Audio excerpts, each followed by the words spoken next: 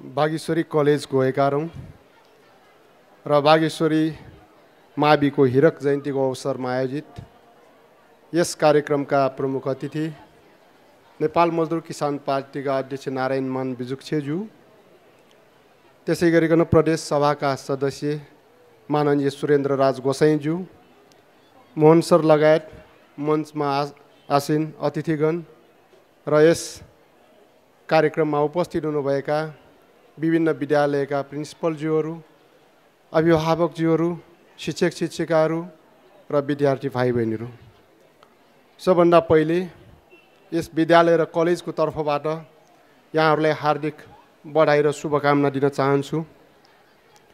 2064 सालमा स्थापना भएको बागेश्वरी कलेजले विद्यार्थी र अभिभावकहरूको मन जित्न सफल हुँदै गएको छ। हाल 818 जना विद्यार्थीहरूले अध्ययन गरिरहेको यस कलेजले आर्थिक क्षमताले भ्याएसम्म विद्यार्थीहरूलाई र शिक्षकहरूलाई सुविधा दिँदै आएको छ। यस विद्यालय र कलेजबाट उत्पादित जनशक्ति 21औं शताब्दीको लागि योग्य बनाउने, असल, सभ्य र सुसंस्कृत तथा अनुशासित नागरिक तयार गर्ने हाम्रो उद्देश्य हो। यस कार्यमा निरन्तर सहयोग गर्ने अभिभावक, शिक्षक, स्थानीय जनप्रतिनिधिहरू, स्थानीय जनसमुदाय, व्यवस्थापन समितिका सदस्यहरू लगायत सबै सहयोगी हातहरूलाई बागेश्वरी कलेज व्यवस्थापन समितिको तर्फबाट हार्दिक धन्यवाद ज्ञापन गर्दछु। देशमा संघीयता लागू भएको छ तर कार्यान्वयनमा अन्यल छ। स्थानीय सरकार सञ्चालन ऐन 2074 ले माध्यमिक विद्यालय तहसम्म अधिकार स्थानीय तहलाई दिएको छ। यो स्थानीय तहको एकल अधिकार हो। शिक्षालाई व्यवस्थित रूपमा अगाडि बढाउन विभिन्न स्थानीय तहहरूले संविधान बमोजिम शिक्षा ऐन बनाएर कार्यान्वयन गरे, तर सङ्घ सरकारले त्यसलाई प्रभावित हुने गरी सङ्घीय शिक्षा ऐन बनाउँदैछ। खारेज भइसकेको जिल्ला शिक्षा कार्यालयलाई जिल्ला शिक्षा समन्वय इकाइको नाउँमा बिउताउने कोसिस हुँदैछ। यो सिधै संविधान र सङ्घीयताको मर्म विपरीत कुरा हो। स्थानीय तहलाई केन्द्रको मार्फत सञ्चालन गर्न खोज्नु प्रतिगामी सोच हो। विद्यालय स्थानीय तहले सञ्चालन गर्ने भएपछि शिक्षक कर्मचारीहरू राख्ने अधिकार पनि स्वतः स्थानीय तहकै हुन्छ। यही मान्यतालाई भक्तपुर नगरपालिकाले शिक्षा ऐन 2074 बमोजिम शिक्षक नियुक्ति गर्ने गरिरहेको छ, तर अझै केन्द्रीकृत मानसिकता भएकाहरू त्यो चाहिरहेका छैनन्। केन्द्रले नै सबै काम गरोस् भन्ने मानसिकता अझै विद्यमान छ। कर्मचारी शिक्षकको समायोजनको प्रक्रिया अघि बढिरहँदा शिक्षक कर्मचारी सङ्घ सरकारकै मार्फतमा रहनुपर्ने अभिव्यक्तिहरू पनि आइरहेका छन्। जिम्मेवार व्यक्तिहरूबाट यस्ता अभिव्यक्तिहरू आउनु आपत्तिजनक छ। केही समयअघि नेपाल शिक्षक महासङ्घले शिक्षाको जिम्मेवारी केन्द्रले लिनुपर्ने माग राखेर आन्दोलन गर्यो। शिक्षाका पदाधिकारीहरूले त्यो माग बमोजिम गर्न सहमति गरी सम्झौता पनि गरे। त्यसले पुनः स्थानीय तहलाई केन्द्रकै निर्देशनमा चलाउने सम्भावना बढेको छ। शिक्षा, स्वास्थ्य, वन, सहकारी लगायतका संविधानमा उल्लेखित 22वटा अधिकार स्थानीय तहकै एकल अधिकारभित्र पर्छ।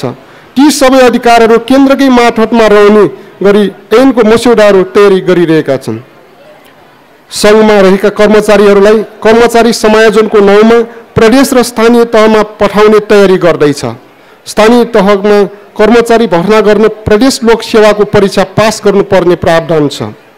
एकजना कर्मचारी भर्ना गर्न समेत स्थानीय तहले नपाउने, शिक्षक कर्मचारीलाई कानुन बमोजिम कुनै कारवाही गर्न नपाउने हो भने त्यो संघीयता, नयाँ संविधानको स्थानीय अधिकार जस्ता प्रावधान खारेज गरिदिए पनि केही फरक पर्दैन। होइन भने संविधानले स्थानीय तहलाई कार्यपालिका, व्यवस्थापिका र न्यायपालिका समेतको अधिकार दिएको छ। त्यो कार्यान्वयनमा कहीँ कतैबाट बाधा हस्तक्षेप हुनु हुँदैन। भक्तपुर नगरपालिकाले शिक्षाको जिम्मेवारी पाएपछि शिक्षा ऐन जारी गर्यो। ऐन अनुसार विद्यालय व्यवस्थापन समिति गठन गर्यो, शिक्षकहरूको सरुवा गर्यो, शिक्षक भर्ना गर्यो र स्थानीय पाठ्यक्रम बनाई लागू गर्यो। विद्यार्थीहरूको शारीरिक र मानसिक विकासको लागि खेलकुद, चित्रकला, वक्तृत्व कला, निबन्ध लेखन प्रतियोगिता गर्यो। पूर्व प्राविका शिक्षिकाहरूलाई मन्टेश्वरी तालिम दिएर त्यसको प्रभावकारिताबारे अनुगमन गर्दैछ भने आधारभूत र मावि विद्यालयमा अध्यापनरत शिक्षकहरूलाई विद्यार्थीहरूको स्तर उठाउनको निम्ति नेपाली, अङ्ग्रेजी, गणित, विज्ञान विषयको शिक्षक तालिम सञ्चालनको तयारी गरिरहेको छ। शिक्षा क्षेत्रमा भइरहेको अन्योलको कारण विदेश पढ्न जाने विद्यार्थीहरूको सङ्ख्या दिनानुदिन बढ्दैछ। वर्षमा 60,000 भन्दा बढी विद्यार्थीहरू विदेश अध्ययन गर्न जान्छन्। भारत बाहेक तेस्रो मुलुकमा गएर अध्ययन गर्न जानेहरूले तिर्ने पैसा मात्रै जोगाउन सके वर्षमा 30-35 अर्ब जोगाउन सकिन्छ। नेपालमा उच्च शिक्षा हासिल गरेको प्रमाणपत्र बजारमा बिक्दैन भन्ने मान्यता सोच धेरै विद्यार्थीहरूमा विकास भएको पाइन्छ। उच्च शिक्षा प्रदान गर्ने कलेज र विश्वविद्यालयहरूले गुणस्तरमा वृद्धि नगरेसम्म देश छोडेर विदेश अध्ययन गर्न जाने विद्यार्थीहरूलाई रोक्न सक्दैन। शिक्षा राज्यको दायित्व हो। संविधानले माध्यमिक विद्यालयसम्म निःशुल्क व्यवस्था गरेको छ। आर्थिक वर्ष 75-76 को लागि कुल 13 खर्ब बजेटमा 10.19% मात्रै शिक्षाको निम्ति छुट्याइएको छ। विद्यार्थी अभिभावकको भावना जित्न नसक्दा सामुदायिक विद्यालय प्रति आकर्षण घट्दो छ। भक्तपुरका हरेक विद्यालय र कलेज गुणस्तरीय शिक्षा प्रदान गर्न सफल बनाउनु पर्छ। हामी सामुदायिक र निजी विद्यालय कलेज बीचको शैक्षिक गुणस्तरको अन्त्य मात्रै होइन, सामुदायिक विद्यालयको गुणस्तर निजीभन्दा माथि उठाउन चाहन्छौँ। त्यसको निम्ति निरन्तर शिक्षा विज्ञ साथीहरूसँग छलफल गर्दैछौँ। सामुदायिक विद्यालय कलेजको गुणस्तर वृद्धि भएमा निजीको औचित्यता समाप्त हुनेछ र विदेशमा पढ्न जाने विद्यार्थीहरूलाई रोक्न सक्ने हाम्रो सोच हो। अन्त्यमा बागेश्वरी कलेज र बागेश्वरी माविलाई देशकै नमुना शैक्षिक संस्थाको रूपमा विकास गर्न कटिबद्ध भएर लागिरहेका छौँ।